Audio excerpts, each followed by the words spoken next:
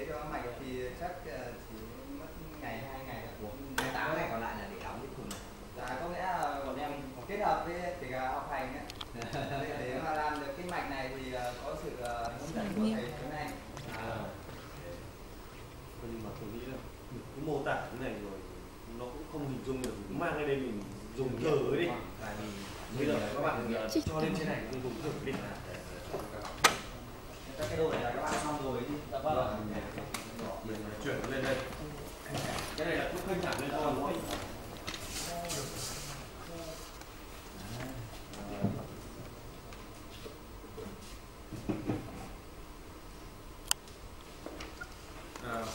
Bạn có thể nói mô tả lại sơ lược là như thế này. Vâng, như thế này. Có nghĩa là ví dụ như các anh muốn rửa tay chẳng hạn, anh để tay vào một khoảng nhất định ở đây, thì nước sẽ tự động chảy ra. Và khi các anh rút tay lại trong một khoảng thời gian chưa đến 1 giây đến 2 giây, cùng lắm là 2 giây thì nước sẽ tự động tắt. Đây không cần phải gọi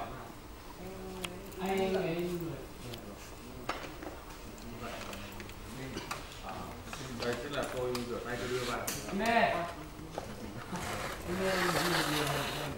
Hai bạn kia bên kia tay xong đi.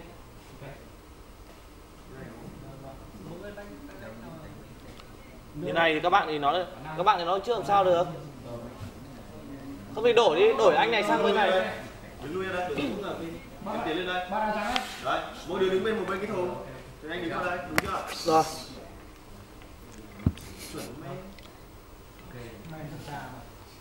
Bắt đầu. 1 giây. Bây giờ bạn mô tả lại cho tôi về là hoạt động nó như thế nào? Và hoạt động của nó cũng đơn giản ạ. Cũng biết là khi mà anh rửa tay thì anh thò tay vào đây. Nước chảy ra. Nước chảy ra. Và khi rút tay ra thì trong khoảng thời gian chậm nhất là 2 giây thì nước sẽ tự động ngóng lại, anh không cần phải vặn van lại. Nghĩa là anh cứ đi chơi hoặc là anh quên cũng được, không sao cả. Không sao cả, cứ là giống như lúc nãy mà tôi đang rửa tay, rồi nghe điện thoại tôi đứng ở đây cái là nó là như này, đứng giống như lúc nãy là lúc mà Lê đang rửa tay xong rồi là Lê nghe điện thoại, nhưng mà vì già và thậm chí Lê đang cảnh và nghe điện thoại không tắt vào nước. Đấy, thì cái này nó sẽ khắc phục cái điểm đấy đúng không? bây giờ tôi thử trước anh Long, anh có lúc nãy thì tôi rửa tay rồi. Đấy là anh rửa nhất trí, nên tôi phải rửa thử cái tay cả.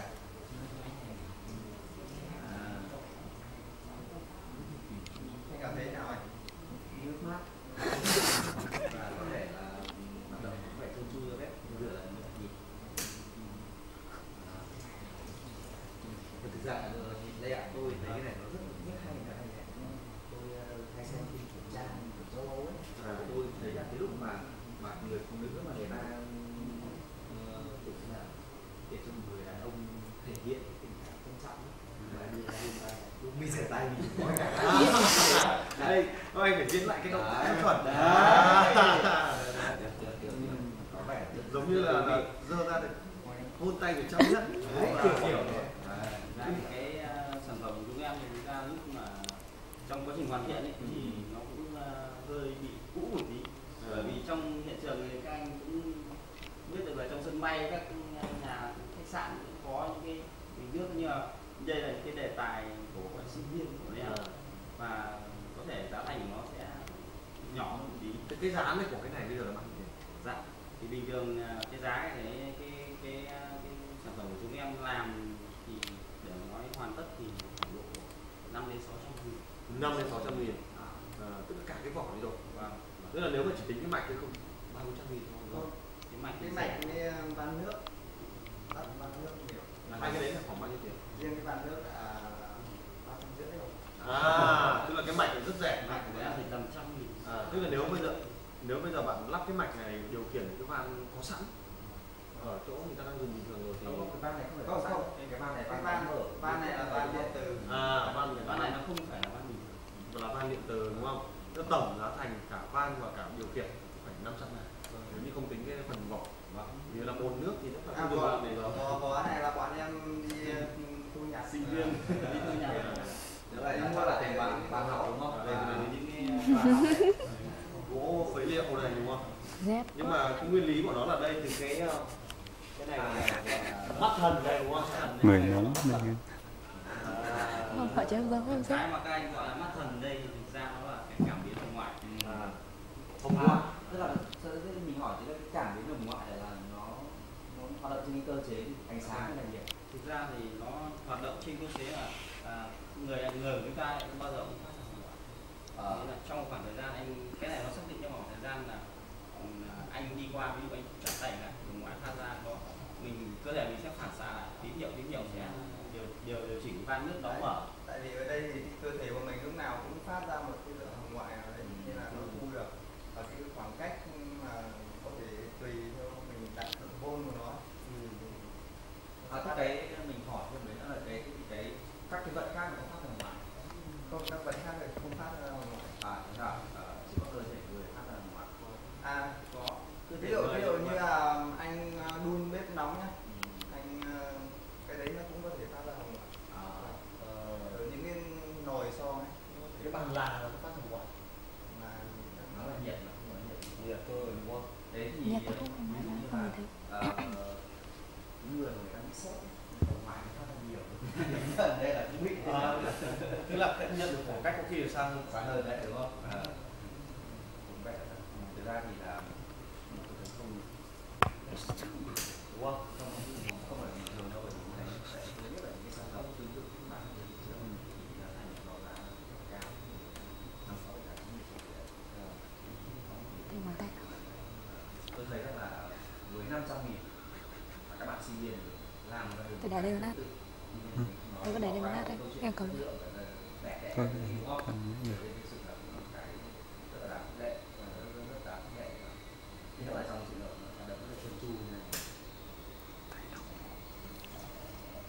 Giữ này không nóng lắm ta.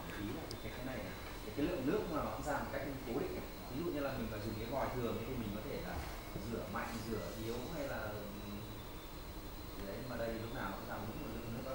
Hôm nay thì bọn em định làm thế rồi nhưng mà do trục trặc nên là không thể cho ra được. Bọn em là Tức là mình cũng đã có cái ý tưởng có nghĩa là làm rồi nhưng mà quên một số cái tức là cái bản này là bạn mang nhầm bản lỗi đến đây đúng không? Không, có nghĩa là trước khi chuẩn bị quên mất một số đồ. Không, ý tôi hỏi cái mang đến đây cái đang dùng bên này là bản không hoàn chỉnh. Không hoàn chỉnh Về mặt ý tưởng của các bạn. Tôi có thể xem vào trong cái thiết kế ở cái bên trong, xem ruộng nó bên trong. Đâu mà anh xem.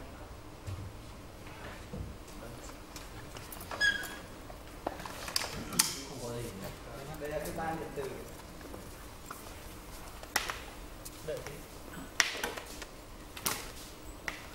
Đây đấy, toàn bộ nội thất bên trong là như này. Có thể chỉ cho chúng tôi biết được các cái bộ phận và cái chức năng của nó không?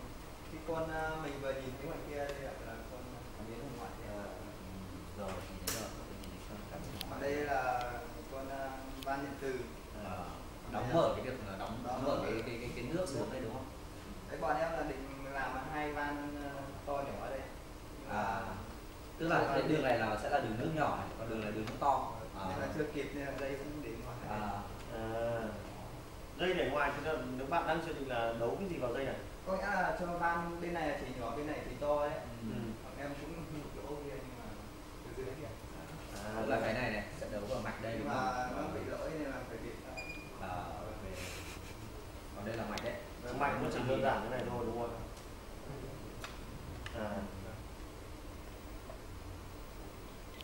Đấy đi tóm lại là cái cơ chế tất cả quá đơn giản.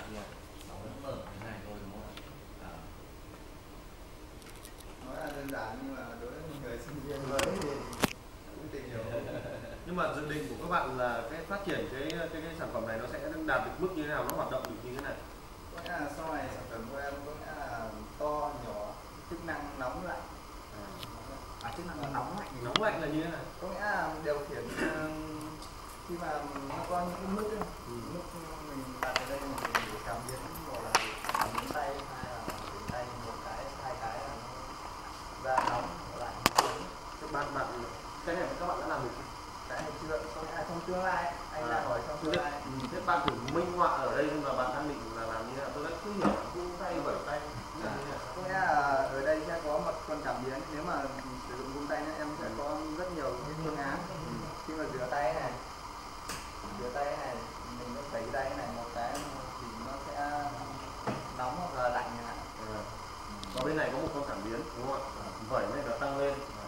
nhiều nước lên, kéo cái này là giảm bớt nước xuống. Không, hiện tại là nó cũng chảy bình thường đấy, nó chảy bình thường. Không, cái đấy là từ cái này là cái cơ bản. Từ cơ bản của các bạn phát triển ra thì tôi nghĩ là các bạn không phải. Nhưng mà các bạn ấy vừa nói đây là bản lỗi, tức là mang cái đây thiếu một số thứ. Thế nếu như đầy đủ thì cái bạn này là đang có những gì? Đầy đủ có nghĩa là nó đã có cái rửa tay cho tự động rửa tay rồi, tự động bật lam rồi, mà cho hai chế độ, một là chế độ vòi nước to và hai là điều chỉnh cái lượng nước của nó. Khi nào thì to và khi nào thì nhỏ? Có nghĩa là vẩy lên một cái thì nó không có nghĩa là đang to thì nhỏ, thì to. Nó hai trường hợp Lê ạ. Trường hợp thứ nhất là giống như nước của Lê ấy, thì chỉ cần dùng nhỏ thôi. Thế còn khi mà Lê giả sử như có đi bẩn đâu đấy về có nuốt được. Tức là phải có hai cảm biến ạ. Không một con ạ. Tại mình được lập trình, mình có thể lập trình cho nó. Cái của nó một cái lập trình con này nó chỉ nhận ra được là có tất cả. Không. Khi mà tín hiệu đưa vào thì có thể nó đưa vào lúc ở trạng thái cái vòi này, giả sử đúng là mình đang chỉ coi chẳng hạn, khi mà vậy cái thì nó đưa được tín hiệu mà mình đã lập trình ấy, thì nó sẽ chuyển sang một chế độ nhỏ, hoặc nó đang ở chế độ nhỏ mình vẩy tay đấy thì nó sẽ đảo. Tức là bạn có hai cái vòi vừa nãy, và khi mà vẩy cái thì nó chuyển nước chảy ra vòi này thôi, nó đóng cái bàn. Cùng một vòi nhá, cùng một vòi, nhưng mà ở đây sẽ có một con cảm biến. Cái vòi này từ 1 đến 2 cái van. Thì tôi nói gì tôi một khi bạn nói thì Tôi vẩy lại để đóng van nhỏ. mix so với em xứng đáng gì không bạn này. Nhưng mà bây giờ phải thứ nhất là cái phần thử nó có chảy hay không, là thành công rồi, đây chúng ta rồi thử đây là đủ rồi. Nhưng liệu nó có đảm bảo 100% về nguy cơ không lẫn khí? Tôi nghĩ rằng là nó vẫn còn tiềm ẩn nhiều nguy cơ. Tôi nghĩ là Ví dụ anh thử ví dụ trong cuộc sống là như thế. Bây giờ như thế này nhé. Giả sử nhé, có một cái đứa trẻ con nó ăn kẹo su. Đây là kiểu đấy. Ăn kẹo su này không, tôi đang thử đây là cái này gọi là cái lưỡi cưa đúng không ạ? Bạn bảo là cảm ứng hồng ngoại nhưng mà tôi để lưỡi cưa vào đây nó cũng có cả nó cách chảy nước. có nghĩa là có cả khoảng cách hồng ngoại lẫn khoảng cách. Thế thực ra thì tay anh với là cũng đã gần ngay gần đây. Cái này có nghĩa là cả hồng ngoại lẫn khoảng cách.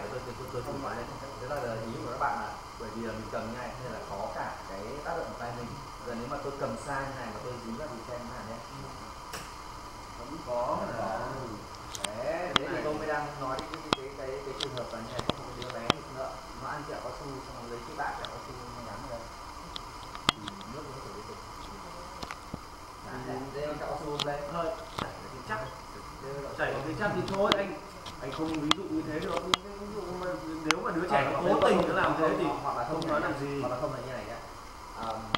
Mọi người có để ý rằng là trên cái vòi nước thì nó có rất là nhiều những cái vết vết đạn cao su.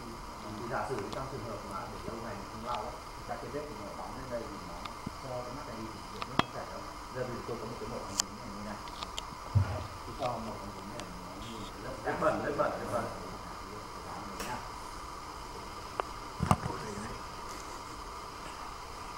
Nó không chảy như này. nó lại chảy tiếp này đi. Nước đổ cái bơ lên đó, đầy cái ống đứng, đầy cái ống.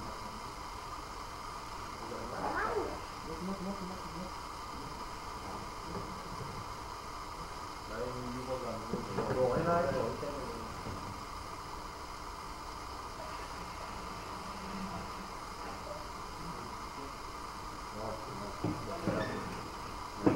ra lại bằng tính lại nhé.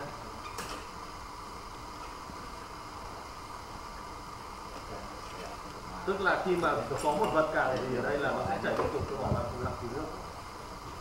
Nhưng mà tình huống mà để như thế là bẩn thì nó phải rất lâu ngày mới bẩn. Rất lâu ngày, nhưng mà cái trường hợp đấy không phải không có bẩn là nó, bởi vì nó sẽ bắn lên đây. Thôi rồi, cái trường đấy lâu thì có thể lấy xong rồi. Bây giờ giả sử như thế này,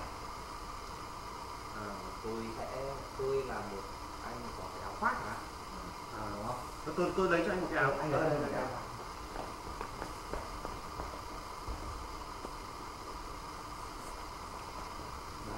của anh nhá.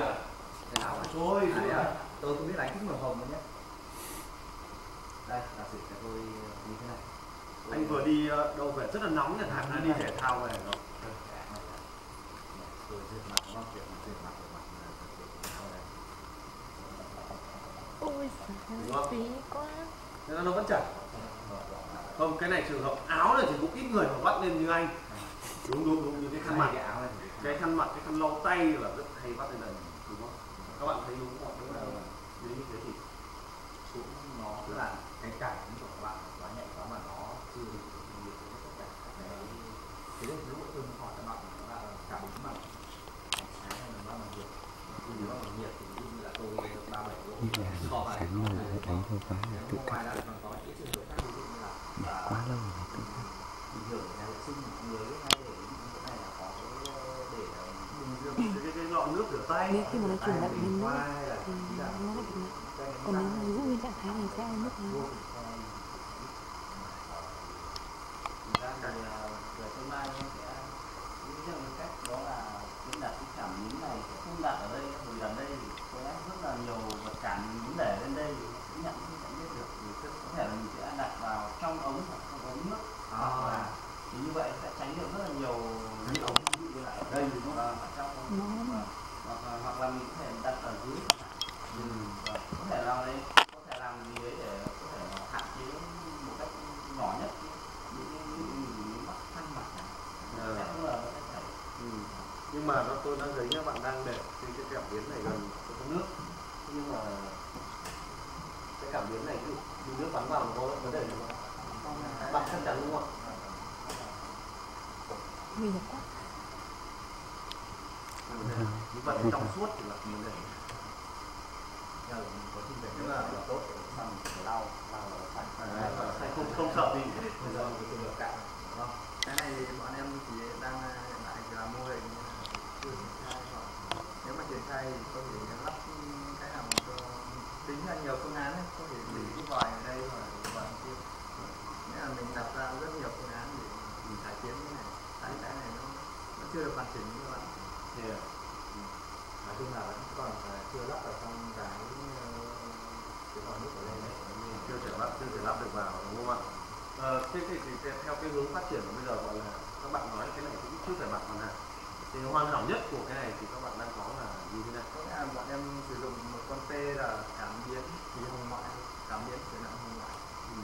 Thì bọn em có thể trước kia là lắp ở đây, lắp ở cái vùng này, thì nó chỉ cảm biến ở trong hẳn cái vùng này. Vì sao hôm nay lại không sử dụng những việc này? Bọn em quên mất đồ rồi. Ra nó bây giờ ở đây em quên mất ở nhà. Trước khi quên mất ở nhà, tức là tôi tưởng nó phải gắn vào đây chứ sao mang cái này cũng là quên. Đồ những đồ tung ra khỏi đây, tháo ra. Như cái đấy thì nó rất là ví dụ như để lên xe nó rất là dễ vỡ. Để ra